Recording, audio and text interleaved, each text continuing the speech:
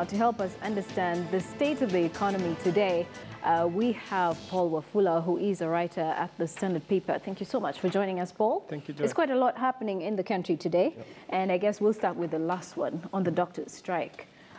Today they were meant to go to court as well and see what their jail sentences are and whether or not they're going to be paying up fines. But we all know that this is one of the most serious industrial actions that we have seen in quite some time. Joy, it's unfortunate that we find ourselves in this kind of a situation. And if you look at it, honestly, we should not even be here. Because you'll expect that the life of Kenyans comes right on top of any other thing. You didn't even hear any special sitting that was called by Parliament because doctors were on strike, because those are the poor Kenyans who will be using the public facilities. Here we are having a lot of noise over electoral laws. And that is just self-interest, because this is about themselves, self-preservation come next year.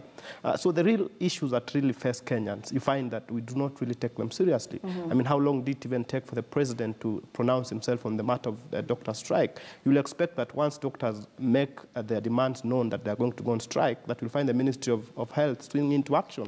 I mean, give it to them, they have done some work on it, and some of the doctors' demands are also a bit outrageous, you must say. But at the end of the day, if doctors will feel like the government is listening to them in good time, we'll not have this kind of a crisis. Yeah. Right, we'll not have this kind of crisis. But then again, and actually I agree with you, just like you mentioned, you know, we did see them sit in Parliament or in the National Assembly for the entire day. And they were talking about election laws. And now when it comes to issues to do with the doctors' strike, you know, they're not really paying much attention to this. And yet this is something that is affecting the entire country as we speak. But then from your perspective, this collective bargaining agreement, yesterday we spoke to Dr. Mercy Korir, who actually mentioned that there's been a change in authority that has seen their demands actually being dragged along the way. And it's now about 3 years since they actually came up with these conditions, and yet nothing has been done about this. The nurses have returned to work, their conditions have been met, and while they were different from the doctors, it looks like there are always issues around collective bargaining agreements and whether or not these conditions are agreed upon by different people in authority. That is something that actually is a story for another day. But do you think that the doctors are also being negative on the side of not really wanting to even say, you know, 90% of the conditions have been agreed upon, and so the 10% will be agreed upon in the future? I think what tipped doctors here was the issue after Sarah Serem came up with her job grading system, and after the evaluation exercise. Of course, it put doctors way ahead of other civil servants, as you will expect, and rightly so. But I think they realized that they're going to lock themselves in there. If they don't make noise right now and get however much they can out of the system, it will be impossible for them to circumvent the system. And then you also have to realize that if you had workers in the health sector working as a block, they will have to achieve a lot more. Because if you look at nurses negotiating on the side, if they get what they think is right, they move away. Doctors want to do it on their own. Now, this is what puts them, I mean, at a weak position. But if all the workers health workers will come together as a block and make their demands known to the government, then at that point you'll have this government really, or any other government, listen to their issues. But remember, usually what happens, this collective bargaining agreement, sometimes, I mean, as government, you just want these guys to come back to work. And then sometimes you end up signing something on a promise of the future. And it always happens, unfortunately, near an election. Like now, we are going into an election. I wouldn't take very seriously an agreement that is signed today because it's a matter of them going to work. When the next government comes in, unfortunately, they'll have to look, is it sustainable? Does it make sense? Then they'll come back to the drawing board. And it will take a while before they do that. Now, remember when we were making the constitution, teachers were very adamant and they refused any level of devolution. Doctors were actually putting their heads in the sand. They didn't think this thing was important. Now that they are under county governments, even having a national doctor strike is very difficult to have, because you are actually an employee of the county government. So, I mean, they've gotten some support. Today you have even private sector, private hospitals joining, which is a really positive thing for them.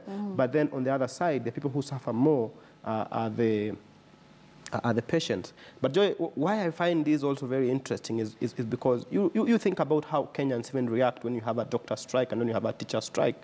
You find the entire nation, when there's a teacher strike, everybody else kinds of gets carried away and they have to do something when teachers issue a strike. Right. But when it comes to doctors, you find people are not so concerned about it. And this, you can look at it. But why is this so? Is it because when it comes to education, there are no other options that you're looking at, that, you know, if my child doesn't go to school, and then I can take them and homeschool them, you know, as opposed to when it comes to medical, if somebody actually gets sick, they have the option of either going over the counter and picking medication or taking their patients to private clinics or hospitals for that matter. Is it because there's an issue of having options when it comes to health and not with education? You would think like that, but practically speaking, this is life, and this is just school. I mean, your child not being in school for 1 week, there will be no problem. You can extend the term, but if someone is sick, it's either life and death. So you will expect that actually a doctor strike should be taken a lot more seriously.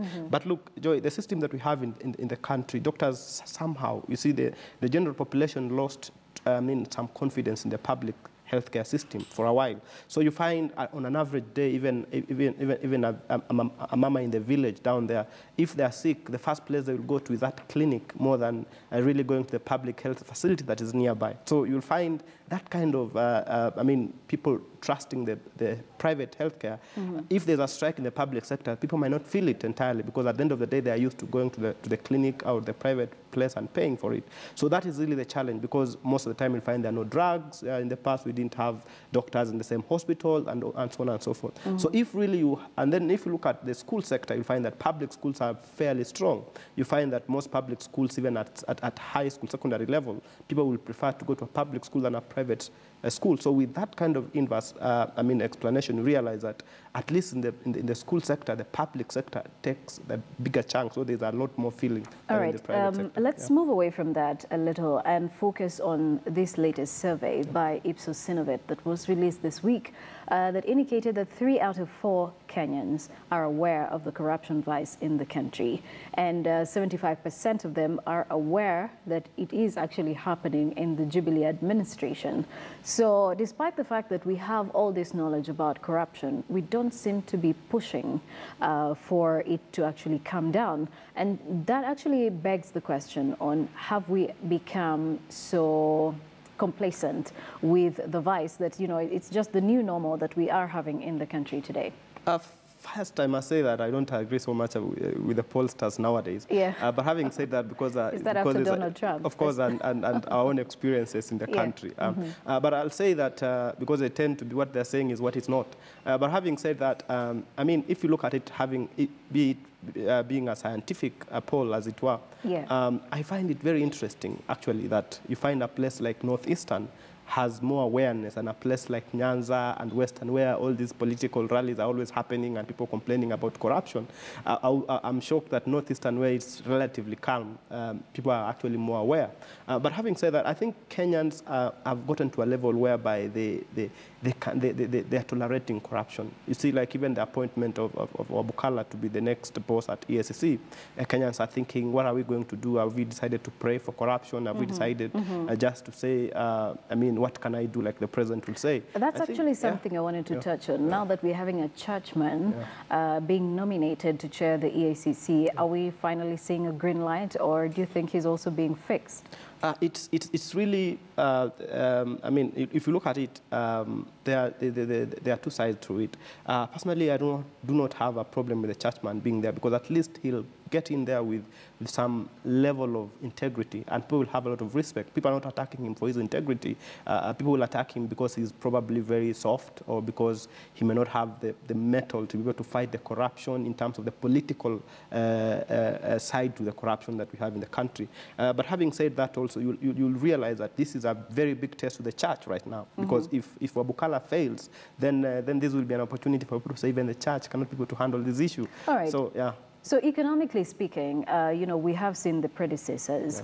We've seen most of them actually being jinxed, and some people have said, this is a very jinxed position, just like it is with the IEBC chair positions. But economically speaking, do you think that having a church leader head the EACC is going to be good for the country's economic progress?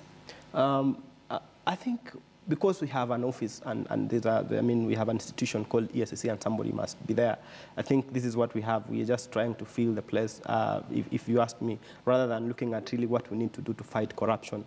Because it does not matter who is at ESCC. We've had the most vocal of people there. We've had the toughest of people. We have had people who themselves have issues, who can be able to fight, I mean, who are seen to be actually very close to the people who are actually stealing themselves, have been there at the ESCC.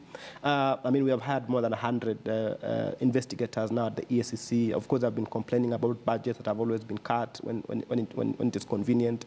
But if you do not have the political will, and if the government of the day is not really interested in fighting corruption, it does not matter how hard ESCC works, because these are just, I mean, about 200 people in an office. What can they do between all the counties? Look at all the corruption that is happening there. What can they do at the political level? If you get any big fish, you'll be told this one you cannot touch because it's Jubilee, this one you cannot touch because it's ODM.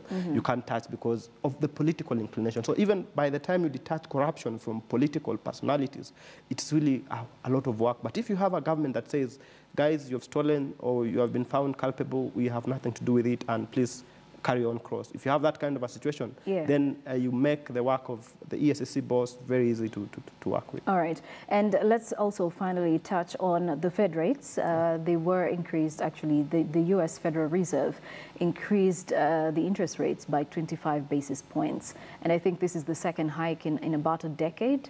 We've not seen this happen before. What do you think could have led to them actually raising it, even if it's minimal, being raised by 25 basis points?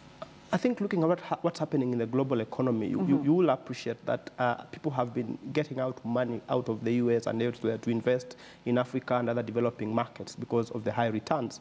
But now that we have a situation whereby, I mean, the Fed has raised the rates a bit, there will be better returns back home. I mean, comparatively, there will be still negligible. But if someone is looking for a safe bet, then they'll be like, okay, there's something happening back home. Let me put money here where I'm 99% or 100% sure than put it in a risky economy. But I think it's an issue just that's at the end of the day is going to make even the dollar stronger. You know what has happened in the UK. I mean, we looked at the euro, and the euro has actually been weakening in most parts of the world because of the Brexit.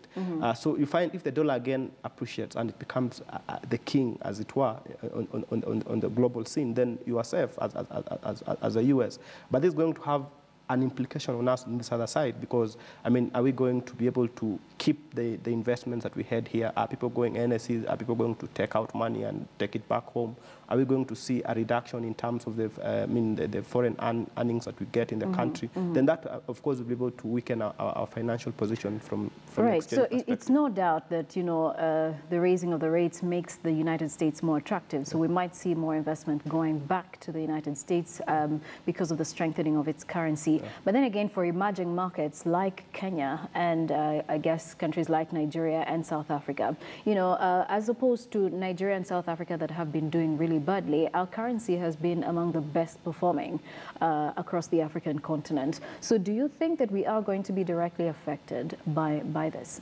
I think the central bank has taken really good measures. If you look at, in terms of the import cover, we are now more than 5.5 months of import cover. You look at, we have also benefited from the lower oil prices. So it will really be minimal on us in terms of a direct impact. Of course, there will be some losses along the way, but I don't see a situation whereby we are going to feel it as hard as we would have felt it if it was a situation whereby our currency was also suffering from issues of imports in terms of the oil prices. But right now, with the lower oil prices, we find that our imports have actually gone down. And then remember, we have been able to diversify our sources of foreign earnings, and that is also helping us a lot, so that if one market suffers, then we can be able to benefit from the other. But having said that, I mean, this will take some while before the impact starts trickling home. And remember Trump's main idea of having local U.S. companies come back home, that eventually, if that really goes through, then you'll realize that many companies, if they return back to the U.S., then that will really be an impact to us.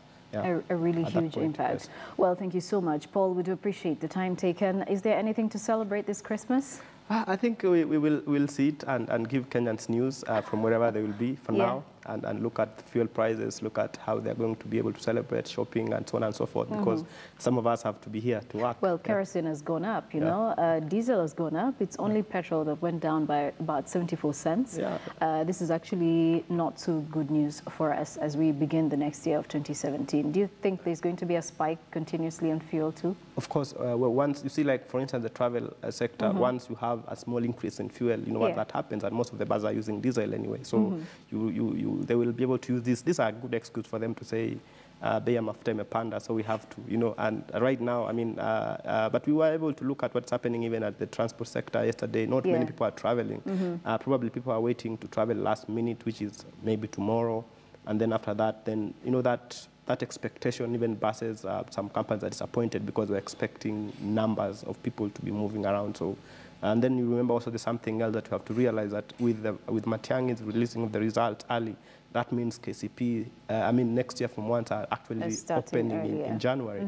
So if you spend everything during Christmas, you will find yourself not being able to afford fees come faster. All right. We were actually asking yesterday on our Twitter poll question what people had prioritized, rent and mortgage, school fees and tuition, and majority of them actually said both of them, you know, school fees and tuition as well as rent and mortgages. But thank you so much, Paul Wafula, a writer at the Standard newspaper.